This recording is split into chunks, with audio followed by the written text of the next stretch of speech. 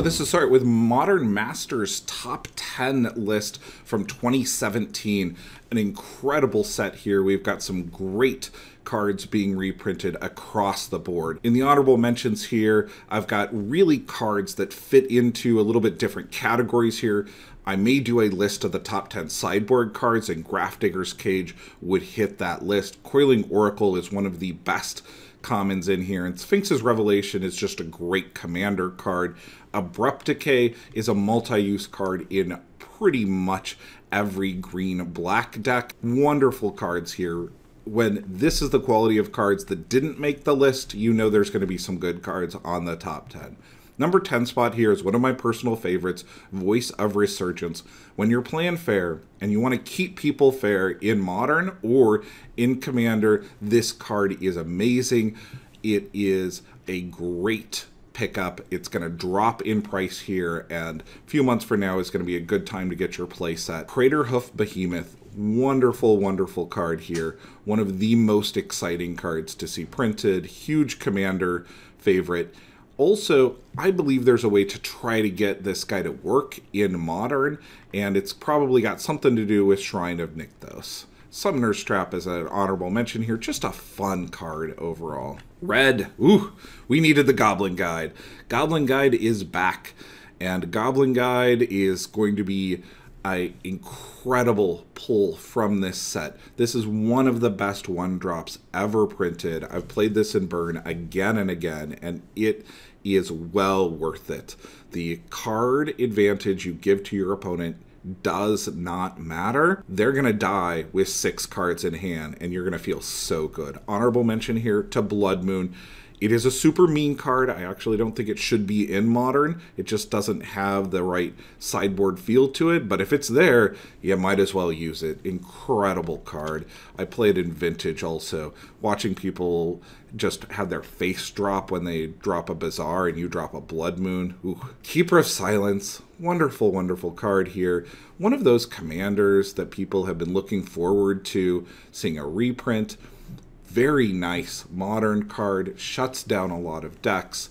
3/4 flyer, lives through Lightning Bolt. Honorable mention here to Path to Exile at the uncommon level. This is one of those cards that you can print and print and print, and people just need more and more and more to play Modern. It's also excellent removal in other formats. Tarmogoyf. When Tarmogoyf is number 6, you know the set's going to have some good stuff.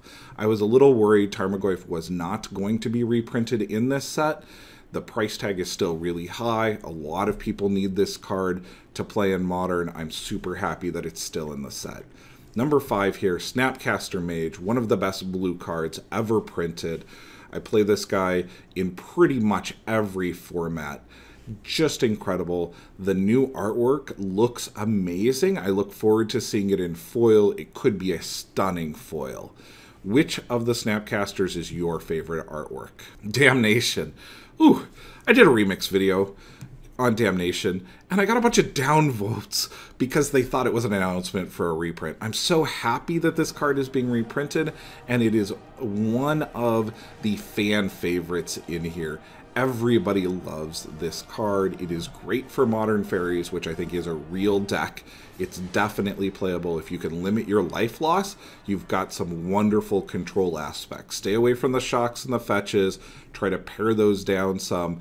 Keep your life at a high total. Play Damnation, play Bitter Blossom, and crush people. Honorable mention here to Gristlebrand. He's made a lot of other people's top lists. Very, very powerful card. Number 3, Liliana of the Veil. This is number 1 on a lot of other people's lists. She is an incredible planeswalker. Just great one-on-one. Not bad in multiplayer, although she does draw some hate because she is so good in one-on-one that people go after a little bit irrationally in multiplayer. This is the type of card that keeps people fair. I've played this all the way back to Vintage. I play it a lot in Legacy. Super happy to see her in this set. Another call out here on the uncommons is IOK, Inquisition of Kozilek at uncommon. This card has become more popular than Thoughtseize in Modern. Seeing it back at uncommon is going to help it in the market significantly. Very, very happy about this reprint. The number 2 here is Cavern of Souls, and this is the one card that pains me a little bit in this set. I'm super happy that they reprinted it. It's needed, but it has moved up to Mythic. I'm not covering finances in here, except that this one is a buy. You need 4 Cavern of Souls for the decks that run Cavern of Souls, and having it move up to Mythic makes it much more difficult to get a hold of. If you do not have your playset of Caverns, I would definitely pick them up with this set, and very early on. I would not wait for the price to drop on them, because it will not. Being at Mythic means it's going to be really tough to get a hold of, and people need 4 of. The number 1 spot is the Zendikar fetches. Super happy to see these back, and at the rare level. I was worried that they would move them up to Mythic. This means that you have a really good chance of getting at least 1, if not 2 fetches in a box.